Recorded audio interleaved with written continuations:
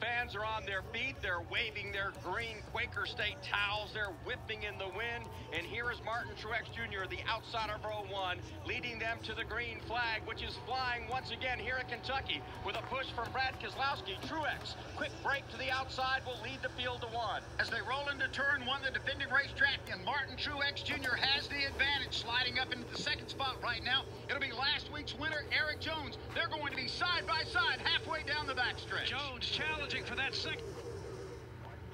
Turns 3 and 4. Jones on the bottom, Truex to the outside. Now Truex gathers it up on the outside, and he'll take the lead off turn 4. Eric Jones got a bit loose, so he has to fall back on his back bumper. It is Brad Keselowski. Then it's Harvick, Kyle Busch, and Paul Menard. Out to a big quick lead is going to be Martin Truex Jr. riding in that second spot. Eric Jones, Brad Keselowski in his tire tracks, holding down third for the moment. The pale blue machine of Kevin Harvick. Best battle on the racetrack right now. Looking at Paul Menard and Kyle Busch to his outside.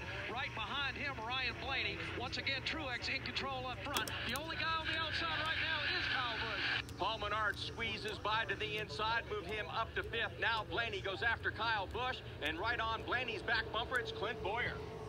Eric Almirola now fighting to get around Ricky Stenhouse Jr. That's going to be back there for the 12th spot. Almirola will take that spot away and wrestle it away, continuing to lead down the backstretch. It's Truex, Jones, and Keselowski.